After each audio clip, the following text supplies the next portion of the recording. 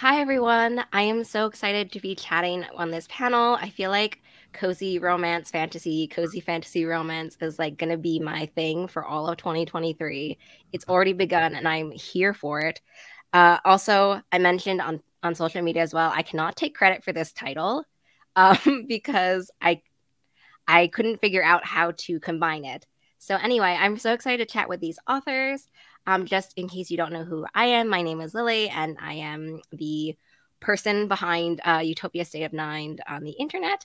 And so now we're going to have the authors tell us a little bit about themselves and their books, and then we're going to jump into questions from me. If you have any questions, then definitely leave them in the chat, and I will try to remember to like scroll back up and you can ask them whenever you want. So, Roselle, do you want to start with the intro?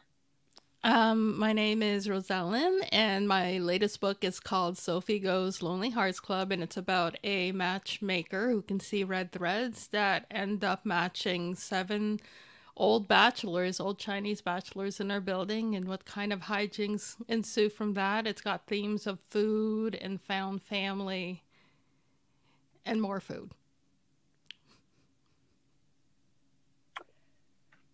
Okay, is that me? I'm Megan Bannon. I'm the author of The Undertaking of Heart and Mercy. And it's a bonkers story kind of set in a Wild West fantasy world where an undertaker and a marshal who hunts zombies fall in love via an anonymous correspondence while they really dislike each other in reality. And Roselle, I do want to say that I am a hardcore Beatles fan and I grew up on Sgt. Pepper's Lonely Hearts Club Band. So, like, I loved your book just from the title alone. And then the book was great too. So, I just wanted to mention that. Thank you. I'm Kimberly Lemming. I'm the author of That Time I Got Drunk and Saved a Demon. And that book is about a cinnamon farmer who basically gets kidnapped to go on a magical quest that she does not want to go on, but her demon friend doesn't really care. It's set in a cozy fantasy type setting with indoor plumbing and nachos because while I love fantasy and old timey stuff, I will not tolerate grossness. So, indoor plumbing with fantasy. Should I go? No? Okay. I'm Lana Harper. I'm the author of Back in a Spell. This is the third book in the Witches of Thistle Grove series, which is about four witchy families in an enchanted town in Illinois called Thistle Grove. And this one is specifically about a member of the Blackmore family who are kind of the reviled, strongest, most loathed magical family in town. And she ends up kind of accidentally eloping with a normie who has no magical powers but starts developing some at the same time as her magical powers surge. And so there's like a big mystery and kind of a very reluctant relationship by proxy between the two of them. And they're just sort of trying to get to the bottom of it and then also having lots of spicy and cozy moments. So Hi, I'm Sangu. I'm the author of The Very Secret Society of Irregular Witches. It's it's kind of like Mary Poppins meets Practical Magic meets probably some other stuff that I'm blanking on right now. I mean, you would think after all this time I would know how to pitch my book, but alas, no. But it is about a lonely British witch who is grown up in a world where witches are supposed to stay apart because if they spend too much time together, their magic could mingle and create a massive surge that would attract the attention of, the rest of the world. Um, and she's kind of going along with her life and living day by day, and she gets a mysterious message asking her to come and become like a tutor to three young, untrained magical witches. And in doing so, sort of finds the family she never had. Okay, the first question that I wanted to start off with is about our title. So I wanted to know. So the original idea for me, at least for this whole panel, came together because I was thinking about like a fantasy world or fantastical elements in a world but also where there's a sense of coziness, I guess, to me. Coziness is relative, obviously, but coziness to me at least, and also a romance element to the plot. So I wanted to know, what does either the term cozy fantasy or cozy romantasy mean to you? Roselle, do you want to start? To me, it's just being able to, like, it's not stressful. Like, you can curl up on a rainy day with like a bunch of blankets and like a cup of cocoa with marshmallows and just basically enjoy yourself. You're not going to be stressed out. You know that you're going to enjoy the ride, that you're going to be like reading through the pages. It brings all of that comfort, but also the magic. That doesn't mean that it's going to be quiet. It could have all of its like allure and like adventure, but it's within that kind of I'm not going to be stressed out, to me, situation. I love the cocoa. I agree. Megan, do you want to add anything? Yeah, I think for me, cozy fantasy is a fantasy where the stakes are like very personal. And I think a lot of fantasy is kind of big and epic, and the actions of the characters have like huge world effects for like everybody in the world. Whereas in a cozy fantasy, and I think romantasy too, because it's very character driven, because it's about two people falling in love, the stakes are not necessarily low, but they're very personal. Whatever their actions are going to affect those characters, but not necessarily like the whole world at large. Lana? Yeah, it's exactly what Roselle and Megan said.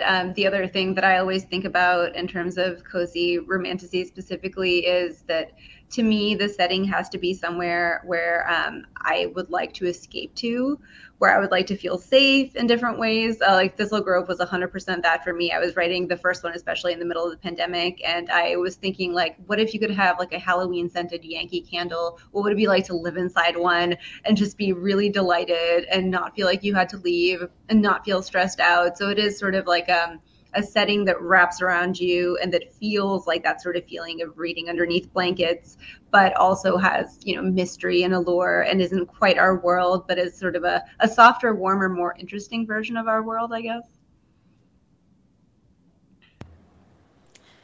So I think the only thing I'd add to that is I love a good quest, so I don't mind some stakes, but I really don't want emotional angst and stuff like that in my cozy fantasies. So I'm fine if you want to take me on an adventure, but please don't kill the mentor, don't kill a dog. I will cry myself to sleep.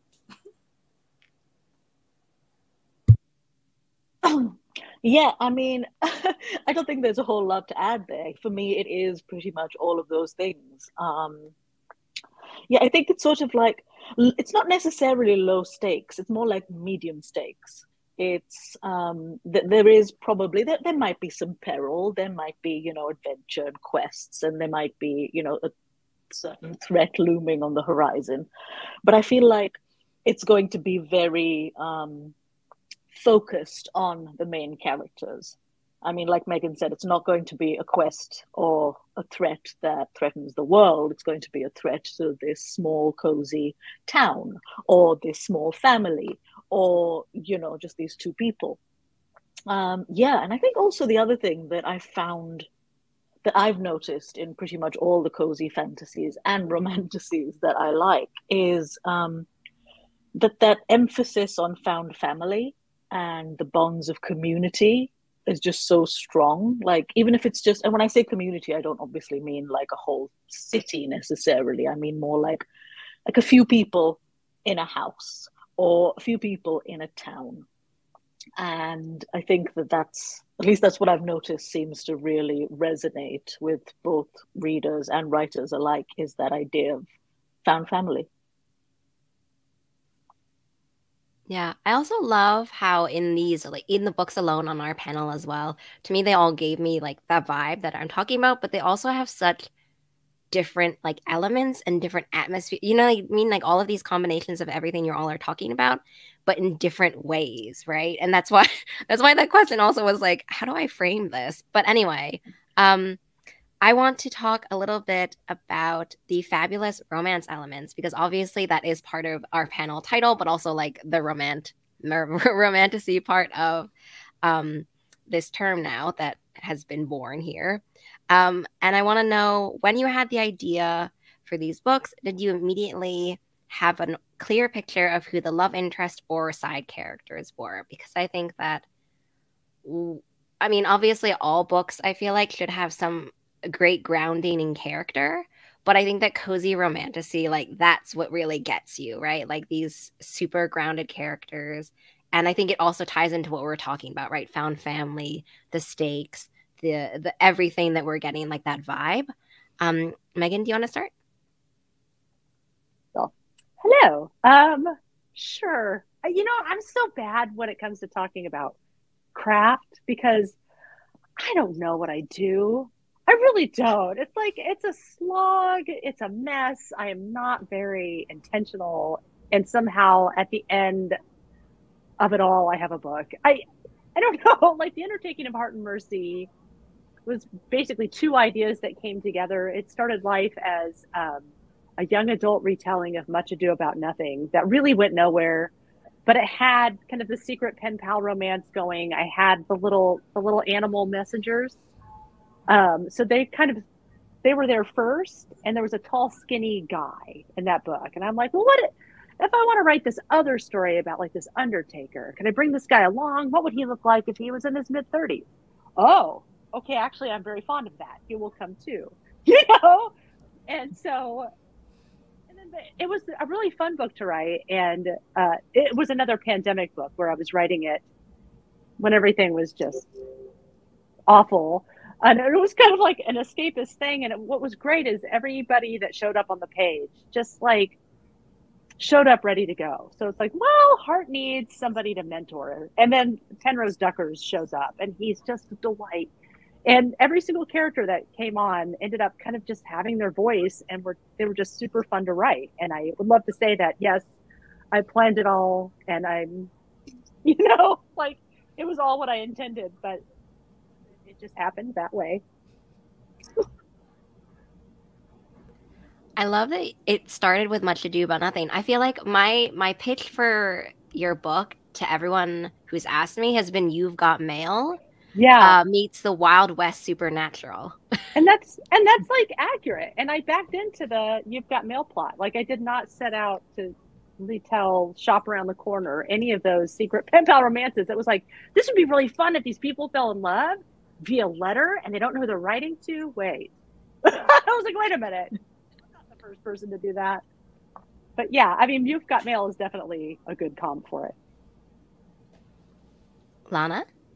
I think I had, because this was the third book in the series and I sold these books on proposal, I had the couples picked out way ahead of time.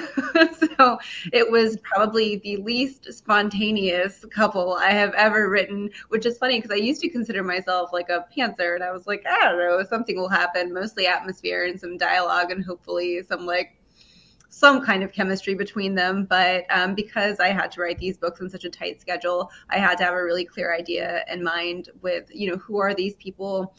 Why would they ever fall in love? I mean, sometimes you have the enemies to lovers or the opposites attract, but there has to be some kind of counterbalance or some sort of like deep attraction between them that you can at least pinpoint for yourself. And so this, out of most of the books, was sort of a wish fulfillment book for me, where Nina works through a lot of really weird, it's kind of in a way her proto-origin, like her villain origin story, if she had gone a certain path and she chooses not to. And part of the reason she doesn't do that is because she has this fabulous moral center in Morty, who completely changes her perspective on how to interact with a very toxic family and all of the very detrimental ways that families like hers perceive the mundanes, the normies of that world. So I did a lot of that kind of building in advance because I needed to understand why these two wildly different people were ever going to be into each other. So in that sense, I thought about it much more than I normally do about my couples because I had to. Kimberly? So I'm about to show my nerdiness with this one, but the idea for Fallon, the main character of my first book, actually came from Zelda Breath of the Wild. So while I was playing the game, I actually went up to this mountain and then there was a dragon who was basically covered in all this ick, and you had to get it off to save the dragon. And I thought it was like such a cool giant creature that I'm just like, man, what if that's the kind of dragons we saw in romance novels instead of like the standard European ones? But then it became like a wish fulfillment thing. Like, oh, I kind of want to see like what would someone like me do in that scenario where they're like drag kicking and screaming on a quest they don't want to be on. And then it just kind of fell in place from there. Sangu? Oh, is it me? Yeah. Sorry, I got so caught up in listening to everybody else. What was the question? Oh, hold on. The question was, when you had the idea for these books, did you immediately have a clear picture of who the love interest or the side characters Yes. Yes. Not so much the love interest. I knew I wanted to do a Grumpy Sunshine story because I love that trope. And I knew that my witch was going to be the sunshine one. So in that sense, I knew that there was going to be a grumpy love interest. But it was the rest of the family at Nowhere House that were just clear to me from the start. Like there was zero, like Megan said, zero character building happened there. It was like, I thought, who are these people? Oh, there they are. And like working with Jamie and Mika was a little bit harder because I needed to kind of dig further into who they are and what they want and why they don't get along to start with, and then why they do eventually, and how the Grumpy Sunshine dynamic plays out. But yeah, I don't think I would have had as much fun working on this if I hadn't had those side characters there sort of grounding me and just making me really excited to work on the book some more. I mean, yeah, I love Mika and Jamie, I really do. And the more I worked on it, the more I loved them. But I do love that the rest of the family was just there from the start. Like, I have such a soft spot for them because of that. Roselle? For me, the Old Ducks came to being from an article that I read. Because of the one-child policy in China, there's a lot of bachelors in China without a bride. And some of these bachelors decided to live in a village together. And because they're all old men, they call themselves the Old Ducks, and it was called an Old Ducks Village. And I'm like, I really like this idea. I think, what would it be like to place this in Toronto, but think about all of my grandparents and what they're like, and how crotchety would they be? Would they be crotchety? Would they be happy? And that's kind of like how this ended up. But the funny thing is that with the characters, I didn't set out to write a Snow White retelling, but that's where it ended up. Which is the oddest thing in that, like, yes, like my matchmaker is Snow White, the evil queen is her mother. And you have these 7 dwarves who basically make her life so much richer. And as for her love interest, I knew that it had to be somebody who's a client, where you have that conflict. You have that conflict there where you have somebody you're not supposed to fall in love with, but that ends up happening. I never even picked up on the Snow White thing till you just said it. But it makes sense though, doesn't it? It does. No, as soon as you said it, I was like, wait, what? Is that real? And it is.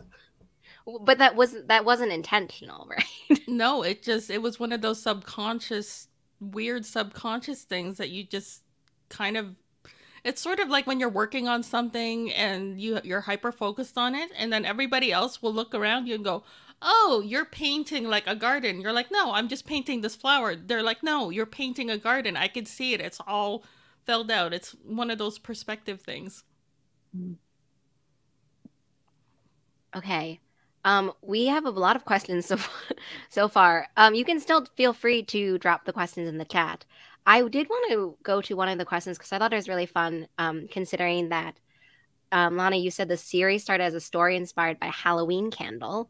And so our question is from the same person, and they want to know what was the spark that started each of these books/series. So Lana, do you want to start? Sure. So when I say that it was inspired by the idea of living in a Halloween candle, that's sort of the second step to it. This was a very intentional step for me. I had been wanting to cross over into adult fiction, and I've been writing exclusively young adult up until then. And I really wanted to get into sort of more adult themes, and also just like open door bedroom stuff. Like I was really tired of not being able to do that, and I love that in books. And so I was just like, yeah, like this is going to be not a Fade to Black book, so what am I going to do? And so I sort of put my head together with my agent, and she had, at the time, there were no other witchy rom-coms. Maybe one had sold, I think. Possibly Erin Sterling's book was already sold. And she was like, well, you know, I keep hearing editors are looking for witchy rom-coms. Witches are your thing. Like, you're incapable of writing a book that's not about witches. So, like, you're good there. And then what if you wrote a rom-com? Like, would that be something interesting for you?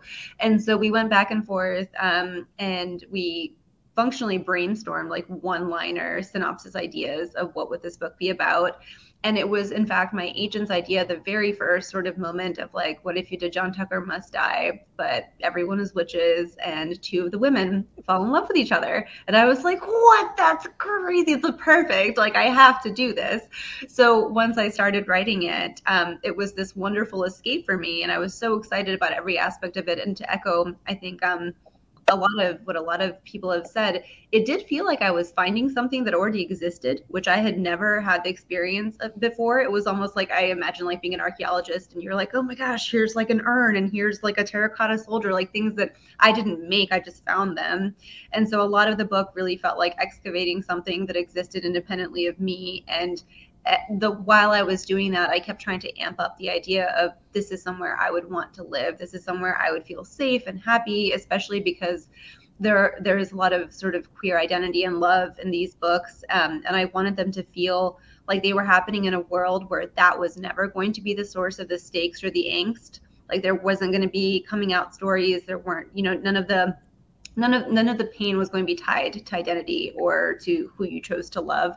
So it was very much, I guess that's probably the opposite. Like I made it seem like, oh, I just wanted to be a simple Yankee Candle, but actually I was trying to make a whole new world that was much nicer than the one that we currently live in a lot of ways. So yeah, it was supposed to be both things at once. I wanted it to be complicated in the sense that you could imagine yourself being there, but also very simple, and that everyone could just be whatever they wanted to be, and it was never going to come into question. So I hope that makes sense. Kimberly, do you want to share what your spark was? Oh, yeah, my friend and I were talking about how funny it would be if you had a person who was like a background character, like an NPC, forced to become a main character. And she's just like, but I really don't want to do that ever. And they're just like, but you're going to. So then I thought, like, what would force her on a quest? And I'm like, oh, what if a demon threatens her family? And boom, it just came on from there. Good old-fashioned demon tactic. Come with me, or, you know, I'll just murder your family. It's fine. Mm-hmm. But I felt like that was super relatable as well. Like your main character, for that precise reason, right? Like in these stories and these epic fantasies, a lot of them historically have been like one main character, but there's so many people in the background who like don't want to live that life. Yeah. It's like Cinnamon says, she would much rather not get her guts ripped out by an orc. So she was fine staying on her farm and minding her business. Mm-hmm. As we all would be. Sangu? The spark that started your books. Sorry. I love that you made sure to repeat the question in case I forgot again. I did not forget. The spark. So this was a pandemic book, and like I kind of like, it makes me feel a little bit icky saying that the pandemic was the spark, because it's a grim spark, but it was the spark in as much as it made me feel like, until that point, until 2020, all of the books I'd been working on were intense. They were angsty. They were YA and middle grade, but, you know, high stakes, world-ending stakes, death and stuff, big stuff happening. I was like, I would really like to just escape into a world where big stuff is not happening, where there's no pandemic, there's no world-ending stakes, there's no that you're never in any doubt at any point that things will be okay. That even when things go wrong, even when, you know, there's drama or like trouble, and you still know, as I knew, and reader would know, that it's all going to work out fine. But I think that certainty was something that was so absent in 2020 and 2021. Like, none of us knew. Like, there was this unprecedented thing where everybody across the globe was united in this sense of complete uncertainty. And I really needed certainty. So in that sense, that was the spark. But on a happier note, like, there were other sparks, you know, sort of like I live in Norfolk in the east of England, and that's where Nowhere House is. It's a house by the sea. And I've always wanted to live by the sea. The more I think about it, the more I think maybe it wouldn't be for me, because I hear that, you know, it's cold and windy. But I've always wanted it. I've always loved the sea. And so I really wanted to kind of set the book in this sort of quintessentially English house by the sea, and then populate that quintessentially English house with characters of color and queer people, and make it a space where they are living their best lives. And yeah, and really that was it. Sort of a love of where I live and the pandemic. Yeah, but I think that's super relatable, and I think that's probably why a lot of readers did turn to romance, like, as a genre, but also to this. I know that for me, yeah, I think that the amount of romance books I read since 2020 has, like, exponentially just, like, taken off entirely. You know, like, it's the thing now. Regardless, I will read every night before bed, like, no matter what. I won't read anything else, but, like, I think yeah, I think there's just this real need that we all have for that happy ending. And if there's one place where we can be certain we'll get a happy ending, it's in a romance novel. That is sort of like the selling point, is happy endings.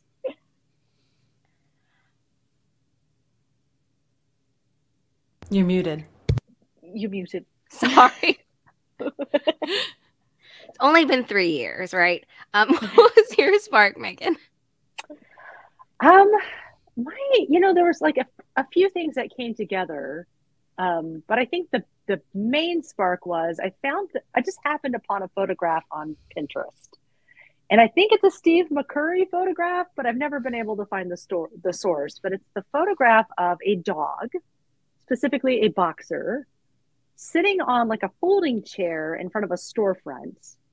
And behind the dog is an advertisement in big letters that says, it's something like, "We can send dead body anywhere, anytime, anyhow." And there's like exclamation points, like, "We can send a dead body," you know, and like phone numbers that you can call. And I it just struck me, you know, like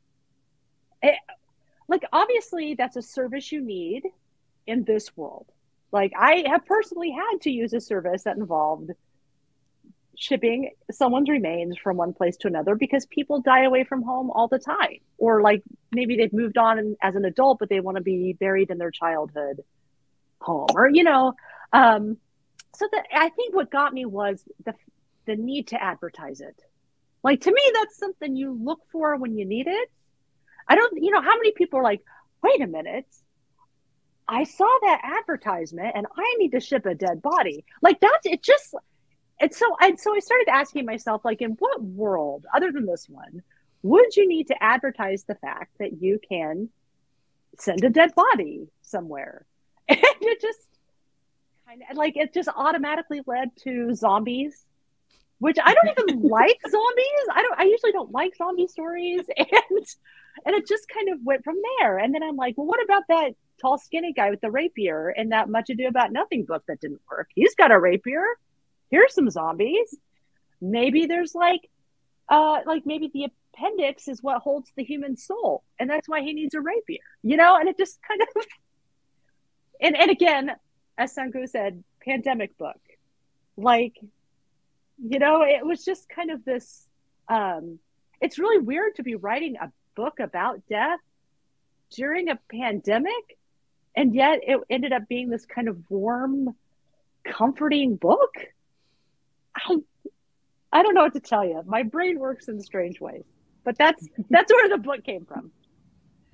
I just want to reply to that really fast because I think I often have the same process. And I think it's funny when people ask you, like, what did you, what sparked this book? What's your inspiration? They expect this like neat idea. And you're like, I don't know. It's like 6 different things and it's like a leftover sandwich. And so often that's the case where you have like 3 different documents. You've got like 8 separate thoughts and you're like, hey, I'll just pull from here, pull from there. And it's like the ultimate messy creation. Like nothing is clean about it. I just think that's always fun. I end up reusing, like I admit this openly, I end up reusing a lot of stuff that didn't make it into previous books. Sometimes I've even reused the stuff that did make it into previous books, but, hopefully not in an obvious way.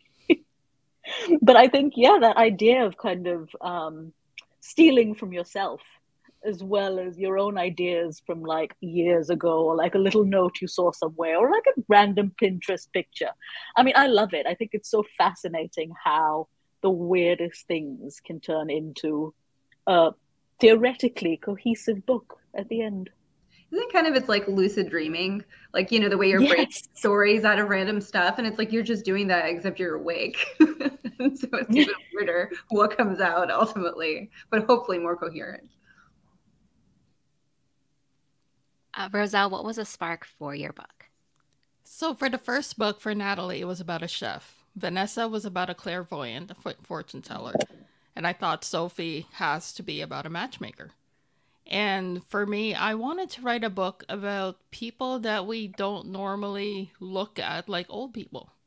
Like I enjoyed all of my weekends with my grandparents going to Asian grocery malls and Asian malls and grocery stores and watching them like play mahjong. And it's just kind of bringing that coziness just to get a glimpse of what it's like for their lives, that it's not all, what you think of the stereotypical stuff. And it's just kind of breathing life into like from what we don't normally see. And I wanted to explore the concept of loneliness and how it's universal, and that there are older people there who may have lost their loved ones that are still looking for love, that want love. And I had to bring in the musical element because the first book had a musical element to it. And I thought, if this is the last book in that universe, might as well add another musical element to it. And I had to bring in the Beatles because to me, it just made a lot of sense.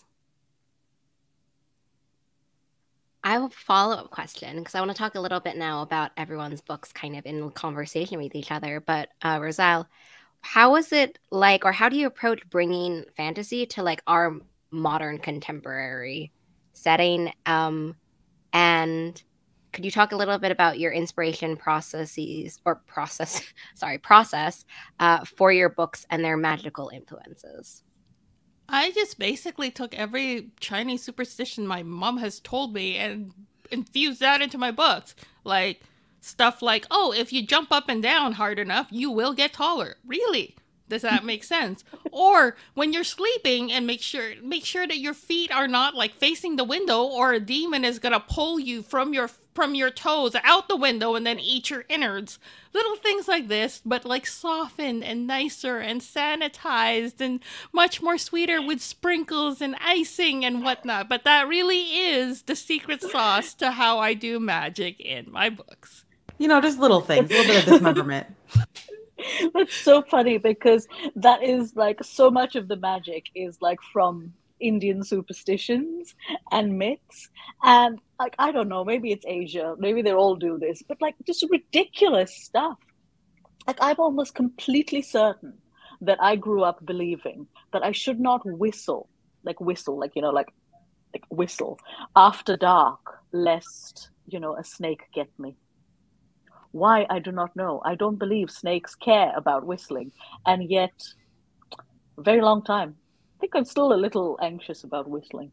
I guess because it sounds like hissing, maybe. They're like, oh, maybe you're like a fellow snake who should be living Maybe, with I me. mean, somewhere in there will be some logic to these superstitions. But yeah, I just love it. I love that that there's something so universal about cultural superstitions. I wish if I jumped up and down, I would get taller. Like that would be, I would be jumping 24/7. I will give you some inches. Okay, I could drop a few. Yeah, I'll take some. I'm tired of being 5'2". Oh my God, 5'10" over here. Same, me too. For I love everybody. 5'10". It's like not. It's so awkward. So much. Give me an inch. Give me something. Yeah, I'm exactly. happy I don't for want that. like a ton, just like one or two maybe. So like the smallest shelf is a little bit I give easier. I just want each to reach one the of you shelf. an inch. I will be a normal sized person. So we'll do that. Back a Spell and That Time I Got Drunk and Saved a Demon are both stories in a series. So I wanted to know what it was like to explore the world and characters when you have like these opportunities to, go off in different directions in one book versus the other. And also, were there any challenges, like unexpected challenges to that? I don't know who wants to start. Lana, do you want to start? Sure. I had never been lucky enough to write so many books in one universe. On the one hand, it's fantastic because you've already established the rules. You have many geographical landmarks. You have venues. You have places for your characters to go. But that's also the sort of the thing. Like you've established a certain, like you can't be contradicting yourself. And so anything that happens after, there's the internal consistency to take care of. That was trickier for me, where I ended up doing things like going back to the copy editing style sheets where they had listed all of these various things I had talked about, because I would like forget that I had certain restaurants or places or stuff that was supposed to be there, and I would just like make up new names and be like, oh no, that's definitely not the main street. So yeah, you just forget or something, because for me, Thistle Grove is very real, but apparently it's not real enough that I know where every corner and every intersection is called. So I needed a little help. But it's also super fun because you get to do things like write about the absolute worst family that everybody hates and even you kind of hate, and then attempt to humanize them a little bit, or at least show what made them into the kind of people that they are. And so it's just a kind of gradient and texture of richness that I didn't ever get to play with before. So I really enjoyed it. It's like, it is sort of like the stealing from yourself in the best way, but it's not. It's like you're building on top of a foundation that you already built, and you have a little bit more freedom, but you also don't have to worry as much about building up the framework because you trust that people already know a little bit more about it. I sort of knew I was going to make a series. I kind of just pants the whole thing because I wrote That Time I Got Drunk and Saved a Demon when I was in a really dark place. So for me, it was like a therapy release. I thought maybe a few people would read it, maybe they wouldn't. I didn't know. But yeah, basically, I started writing it. And then when I started creating the characters, I sort of just looked for what I needed at that time. Like when Cinnamon and Fallon got to Wandermere, at that point, I knew Sin just really was hounding for a friend. Anyone that wasn't Fallon and his weird, aggressive ass dragging her onto every little quest. So that's how Felix and Ambrose came into play. Like one's basically a golden retriever, the other one's a bit of in between. And so it's just like, here, balance out these two idiots because it can't just be these two the entire book. I love that. Unlike Lana, did you have like all the people for your future like ideas when you kind of thought of the first one, or was it you knew it was going to be a series but like TBD? I knew it was going to be a series TBD. I was actually showing a few of my readers the early versions of my map because when I first started creating the book, I basically just doodled on a thing where Buhale was, Wandermere, and sort of like the right side of the map. And on the left side, I just put, I don't know, plan other books. And it was just a blank space the entire time. And so for The Very Secret Society of Irregular Witches and The Undertaking of Heart and Mercy, both of these books have been your first foray into adult literature. So can you both talk about what inspired the switch and the road to these books? Megan, do you want to start? Yeah, sure. I think it wasn't like a choice where I was like, I will write an adult book now. I mean, like I said, this book kind of started, part of it started as a young adult book that just didn't work, which is fine. It happens. I honestly think the book sometimes dictates the audience. So, you're writing along, and like, to me, immediately this book, as it became about an undertaker, and as it became a book about death and what it means to actually live and facing your own mortality, like, it just made more sense as an adult novel, especially I think for both characters, but especially for Hart. I think to kind of take the hits that he takes, that you need to kind of rack up some losses, I think, in order to write the book in this way. So I think both characters kind of needed to be a little bit older. They're both in their 30s. In order to kind of engage with what it means to die. And not that teens or kids don't deal with that. Obviously, they do. But Hart and Mercy have had a lot more time to face death and face their own mortality. And it just seemed like that worked a lot better to have those characters be a bit older for this particular story. So it wasn't like a decision, like, I'm done with children's books. It was just more it just made sense for that story.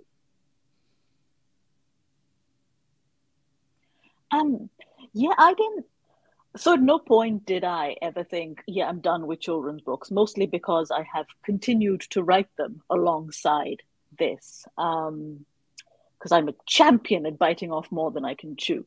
And giving myself about 20 deadlines when, but yeah, I think because of the nature of how this book started, the pandemic and it needing to be a sort of release, or like Kimberly said, almost like therapy, a way to kind of process and escape. And because of that, I knew that it was going to be a very me book, and that I wanted the characters to be older, and I wanted it to feel a little bit more like me now.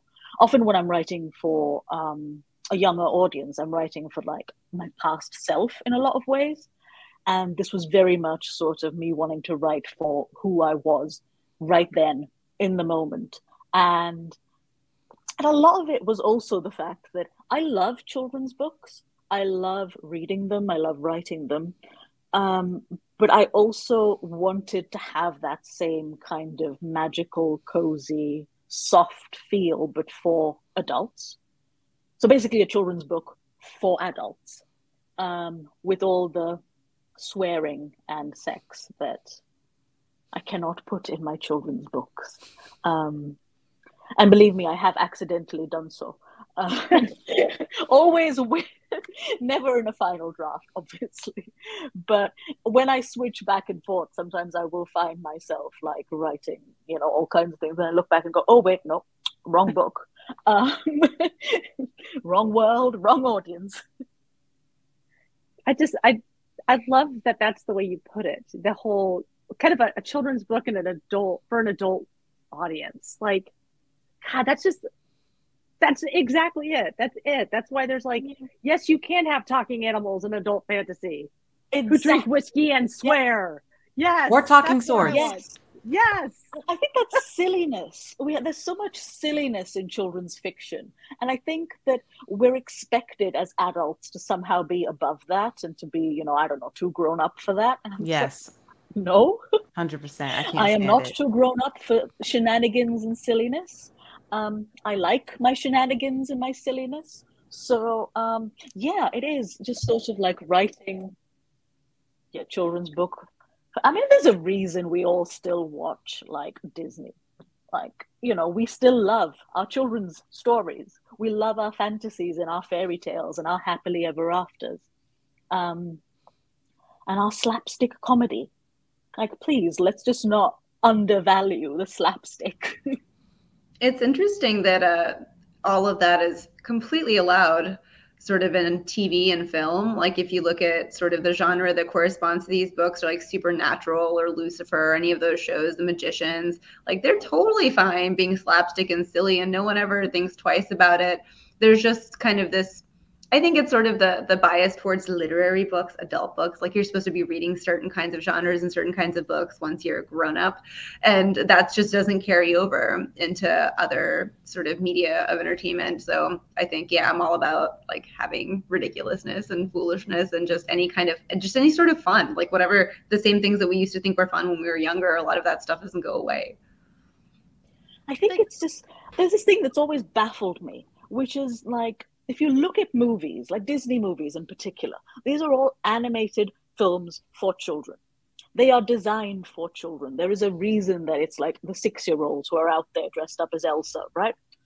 And yet, all of the characters are like either adults or teenagers. They have love stories. These are effectively YA and adult stories, but made for children. And yet there is no market like that in the book world. Like if I were to write Frozen, it would be YA. And I don't get that. It annoys me.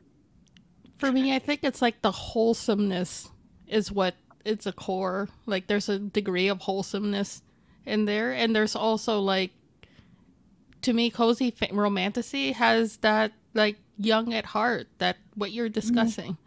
Like being young at heart, being able to enjoy all those silly things and whatnot and not be, ashamed of it. If I could add on one thing, one of the things I notice is that, especially in literary books and stuff, we sometimes view joy as a cheap emotion. And it's been said like, oh, comedy is the lowest form of entertainment. But why? A lot of us are going through terrible times right now with this pandemic, and joy and happiness are in short supply. So I think that's what's really resonating with a lot of people with these cozy fantasies. Like, finally, we get a break, we can breathe and have fun. It's just joy. It's funny that probably ties in as well. Sorry, Lana, was that you? It was me. No, I was just going to say how strange, how ironic it is that joy is perceived as a cheap emotion. I feel like it's the hardest of all of the things. Like, so true. The other things are in such easy supply. It's way easier to feel depressed or really angry or really any of the other emotions. And it's strange that we perceive it as trite, or that there's something about it that is. It's sort of like the same thing as putting women's fiction or romance on like a lower tier compared to like, that it is exactly the same bias, which is very bizarre considering human experience. That's exactly what I was going to say, which is that I feel like so much of that idea that joy and coziness is somehow smaller or lesser or of less value ties into the fact that romance and women's fiction is somehow considered lesser and smaller. And and I'm not keen on that. I don't like it because romance is incredibly hard to write. Like just like a straight up romance, it's really difficult to write. It's ridiculous to undervalue that. And like literally half the people in the world are women who write, and and some of whom write, some of whom read. Like, how are we still undervaluing the contributions of like half the people? Amen. And and the same is true, I just think, across the board of genre fiction, because fantasy is also considered kind of lesser, it's kind of looked down upon. But like, what? We make worlds. I make up religions from scratch. Come on, y'all. This is not easy. I'm living for this vibe right now. Tell them that we make worlds. We create and universes. And also, I'm sorry, but a good joke is hard to write. And I really think a lot of those literary folks are maybe jealous that they cannot crack a good joke, because that is true craft. And I will get off my soapbox now. Stay on it. Stay on the box. I find it interesting. By interesting, I mean infuriating. That when you think about award winners, and they're always like the heavy, darker, more sort of, what do they kind of bring to the world? What new thing are they saying? What do they add to the canon? And I am not saying by any means that these books are not great, because a lot of them, I love so many of these books, but I don't understand why or rather I do understand, but it annoys me, that we find so little sort of merit, and by merit I mean kind of like, like world, like recognition for books that are softer, for books that are not written by men. I think like a lot of it too has to do with the fact that the books that we write have as much, if not more, emotional resonance, and people seem to not, like, they don't recognize this as well. Like, you have to, when you're writing romance, you need to have the emotional factor there. If it's not there, your readers aren't going to be there for you. Mm-hmm. And they just take, it's again, emotion tied with womanhood, like, unfortunately, right? So therefore, lesser than.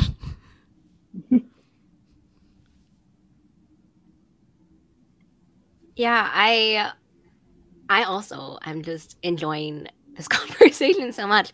But also, yeah, I've been thinking, I think that also we talk about, all of these different genres and everything like that, and specifically also romance and like the cozy fantasy, cozy romantasy. And yet we always go back to like how resonant these characters are, like how much they sort of strike a chord within us, which to me seems like the most weird thing to like hate on, when I feel like all good books should have this, right? This skill, which is so important and will create long-lasting readers, but like readership in general, right? It will encourage enthusiasm for reading.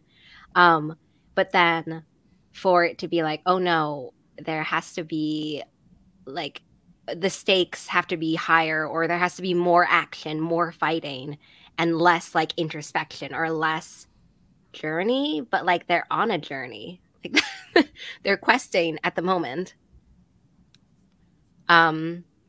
It kind of segues a little bit into another question we got from the audience, which was, if there are any tropes that are necessary to make a book cozy? Because we've kind of talked about found family.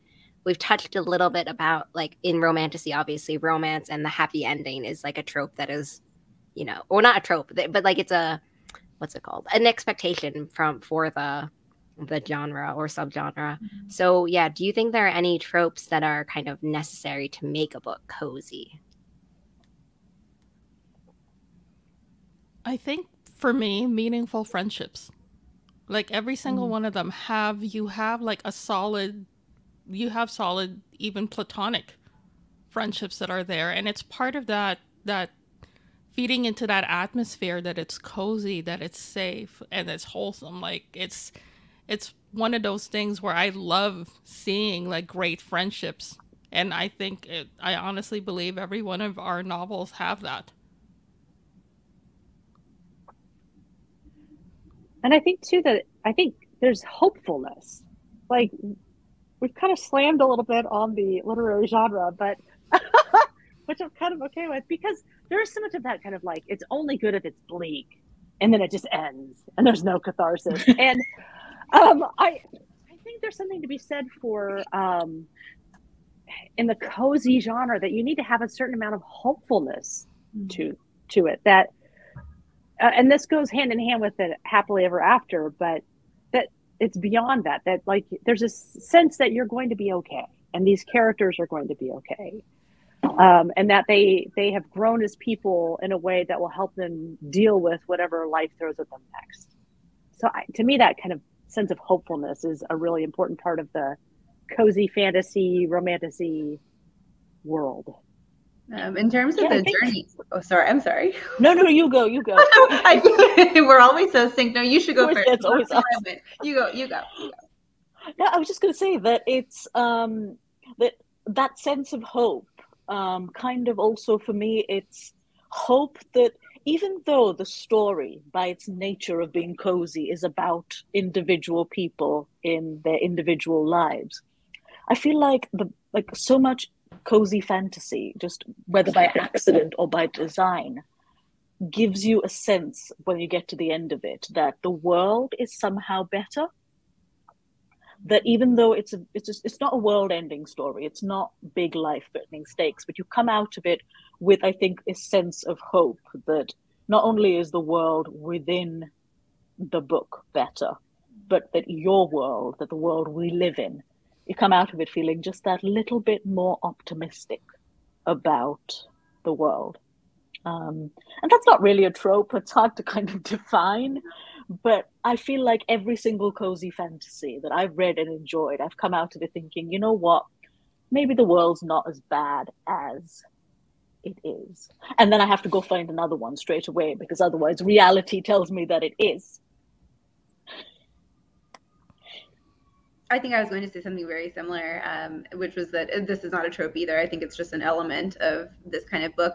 It's that almost every single one of them involves a type of self-discovery. So it's an internal journey where you're having a homecoming that gives you a different perspective on yourself, or you're healing some old wounds, or you're discovering a new way to kind of achieve the next, whatever it is that you feel like you're missing. So there's a sense of a very satisfying kind of sense of evolution where it's optimistic. It gives you hope that you as a reader can do this in exactly that way, where I think that's partly what Sangu was maybe referring to, in part, just that it is possible to have lovely things happen at any stage of life.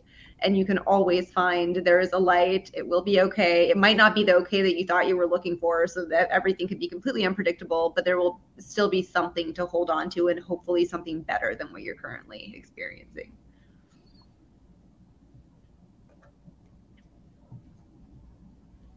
Okay. I think we have time for just a few more, one or two more. We got another audience question, which I thought was really interesting. What were your initial reactions to the reception of your books?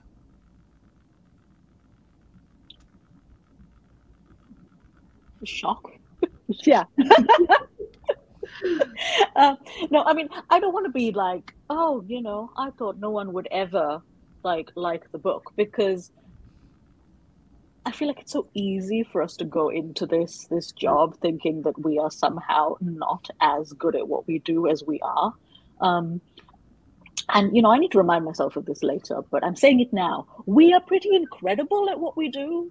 And so, I mean, I'm not saying that I was necessarily shocked that people liked it.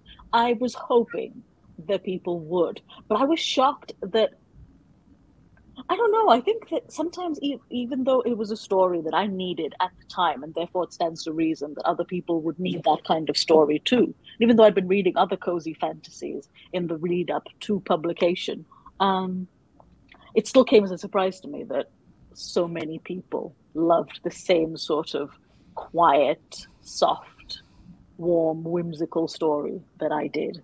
And so I was just really, surprised and incredibly grateful for the reception that this book got. I think sorry, go ahead. No, you go ahead. So I think my initial reactions were, one, joy, and two, panic. Because I figured a few people would read it, but I didn't think it would resonate so much with so many people so quickly. So I sort of just scrambled of, what do I do now? I didn't plan on becoming like a full-time author right away. I mean, awesome. I'm super grateful, but also it's just like trying to figure out how to catch up and deal with the fallout in a way I didn't think I was going to. So it was interesting. I'm still kind of getting the hang of it. Aren't we all? Oh my God. I mean, I feel like I get worse at it. Like, dealing with it. I don't know. And I think, like Sangu, I was very much surprised. I mean, put a book out in the world that's as weird as The Undertaking of Heart and Mercy. Who are you telling? I'm like, I wonder if there are people out there who are as weird as I am.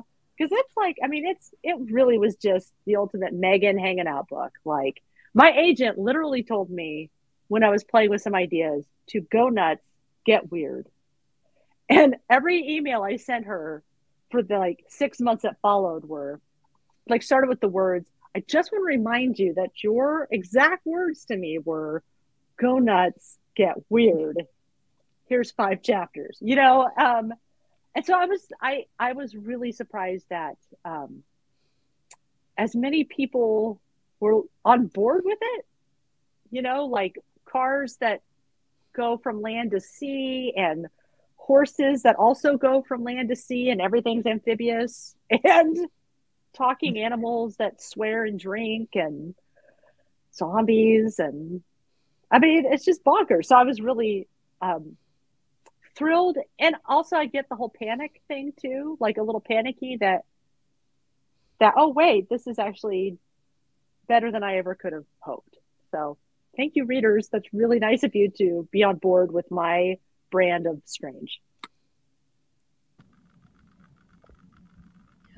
Just to continue in the thread of shocking. So I was very surprised, even from just when the book was first acquired, that anyone wanted a bisexual romance that bad between witches. It was really surprising to me because the first book that I tried to sell, which would have been almost 10 years ago now, everyone was like, no thanks to this. This is just absolutely, no, there's not going to be an audience for this. No one's going to read it. And it was totally stunning to me that it was so well received by editors and then also by readers.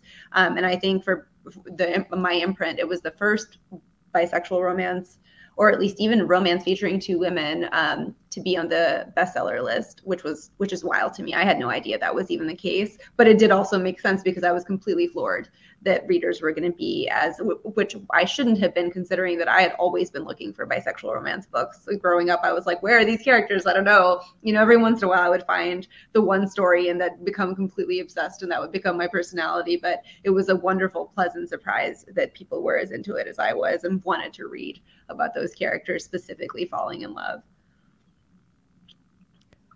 For me, it was the emails that I got from readers, which really kind of made me go, oh my goodness, like verklempt. And it's like, because I'm hearing from, it's cross-cultural. Like my readers are actually cross-cultural, because I always thought it was just really heartening, because they're like, I don't normally write authors, but this one really touched me. And you know, you made me think of my grandfather or my grandparents and all of this stuff. And I'm like, oh, I was like, there's like, it's that, or they're talking about how they laughed and they cried. And it's, again, like tying into this whole, when you make books, you can connect to people and you can make them feel the feels. And that's the magic of our job. Yeah, I love that sentiment to end on. And I thought this was really like fun question to end on.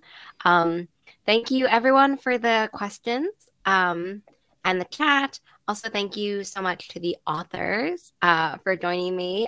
I hope that, as I said, cozy romantasy, I hope that it like continues to be such a thing. I think it will, considering like the state of the world. So I hope it continues to be so. And I hope everyone has a really great rest of your day. And oh, by the way, everyone's like links to the books are in the description box below. So definitely please remember to add them to your TBRs, to pick up your own copies, and to continue celebrating the cozy romantasy train that we're all in now. All right. Bye, everybody. Thank you, Lily. Bye. Thank you. Thank you. Lily.